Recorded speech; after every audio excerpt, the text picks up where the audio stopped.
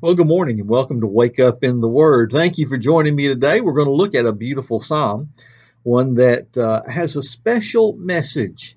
As we look at Psalm 101 today, let me ask you a question first. Do you ever make promises to the Lord? Oh, Lord, if you'll just do this for me or that for me, then I will. Or do you say, oh, Lord, I remember when you maybe first got saved, first came to know the Lord, and you said, Lord, I'm going to be this kind of person for you, and I promise to do this or to do that. That's very much like Psalm 101. We would entitle this the King's Promise to the Lord. The King's Promise to the Lord. And as a king, in this case, King David, this is a Psalm of David, as a king says, Lord, I want to be the leader that you want me to be, the best leader possible. And this is what I promise. Let's look at it together. It says, I will sing of your love and justice. To you, O Lord, I will sing praise. I will be careful to lead a blameless life. When will you come to me? I will walk in my house with a blameless heart. I will set before my eyes no vile thing. Now, notice 3 times in this psalm, you'll see the word eyes referred to. Why does he say, I will set no vile thing before my eyes, no evil, wicked thing, depending on your translation, before my eyes? Because the eyes are a very important organ in the body, and what goes into it really affects everything else. We react based on some of the things we see. It fires up things in our brain that we may not have even thought about. The eyes are quite important. We'll talk about that a little bit at the end. The second part of verse 3 says, the deeds of faithless men I hate. They will not cling to me. Men of perverse heart shall be far from me. I will have nothing to do with evil. Isn't this a beautiful promise for a leader of a country to make? Verse 5, whoever slanders his neighbor in secret, him will I put to silence. And whoever has haughty eyes and a proud heart, him will I not endure. My eyes will be on the faithful in the land, that they may dwell with me, in whose walk is he whose walk is blameless will minister to me. So notice the contrast. Won't let anything evil before my eyes. So what am I going to do with my eyes? I am going to keep my eyes on the faithful in the land, that they may dwell with me.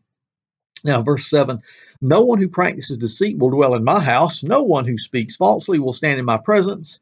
And every morning I will put to silence all the wicked in the land. I will cut off every evildoer from the city of the Lord.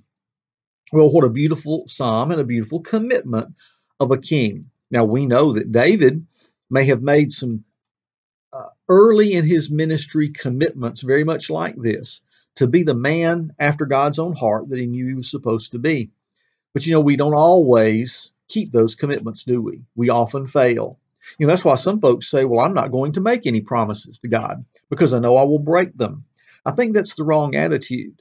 I think the idea is we should, for ourselves and our own integrity, set the bar high. And we should say, hey, this is what I want to be.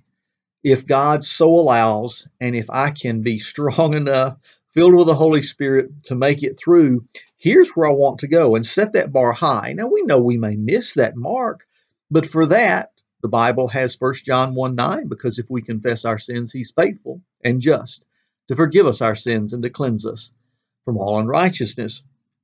But don't fall into the trap of just setting mediocrity as your goal, because then, my friends, you'll hit it every time. But when we look at this, the verse that really stood out to me in this psalm, of course, is verse 3, when David said, I will set before my eyes no vile thing. He's saying it's very important that I do not look on evil to enjoy it. I think it was Spurgeon who said sin like pitch is very apt to stick. Well, now in this generation, they don't really understand what pitch means. That's what you do when you're playing baseball, but they don't understand that it's a sticky tar-like substance. So what are we getting at? It's the enjoyment of sin vicariously. When you say, hey, there's something I know I can't do, the Word of God forbids it, but I sure can enjoy watching others do it. That's the trap.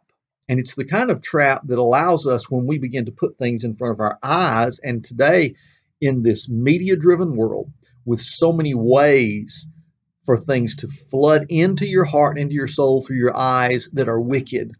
We have to be careful because you can immediately begin to soften up on sin.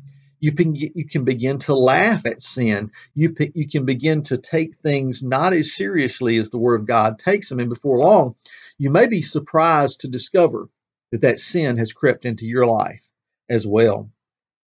Why is it the eyes? Why are the eyes so important? Ask any advertiser. For example, I especially love the drug companies who are out there trying to get you to go to your doctor and ask for their brand new magic pill. You know, what they love to do on the commercials, I mean, there are certain things they have to do legally, the legal requirements, the disclaimers. But what are you going to put in the commercials?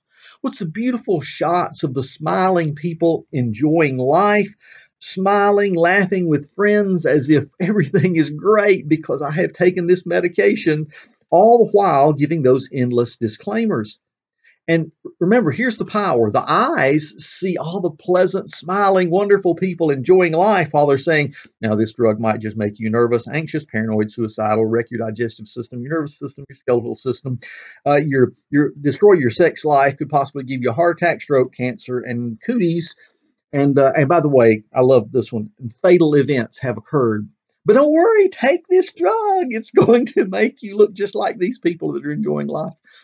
What overcomes the information that goes through the ears? What we see with our eyes. So the eyes are powerful. So friends, take the advice of David today and say, hey, I'm going to guard my eyes and be careful what I look at, and especially the things I look at to take into my life and enjoy that might be evil and wicked, lest I suddenly become immune to the pain of sin. Well, thank you for joining me this morning. We'll do this again tomorrow right here on Wake Up in the Word as we march through the Psalms and pick up beautiful examples of how God can lead us day in and day out. God bless you. We'll see you next time right here on Wake Up in the Word.